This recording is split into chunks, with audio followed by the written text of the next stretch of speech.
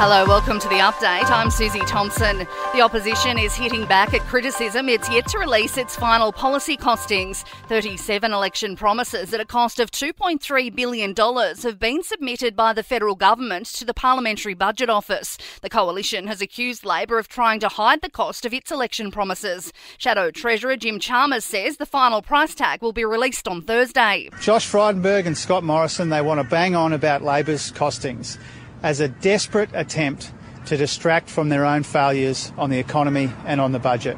They are trying desperately to distract from the fact that they racked up $1 trillion in debt. New data shows there are benefits to government by improving early intervention in homelessness. Someone accessing homelessness services in New South Wales costs an average of $186,000 over 6 years, nearly 4 times more than the general population. Only 9% of that is for housing services. The New South Wales Police Minister says the community deserves to feel safe as police are granted new powers. Legislation has come into effect allowing officers to search the homes of convicted drug dealers without a warrant.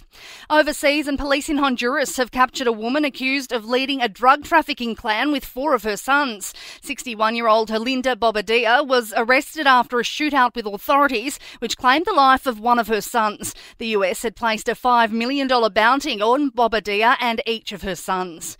In sport, Canterbury's begun the search for a new head coach after Trent Barrett's decision to quit.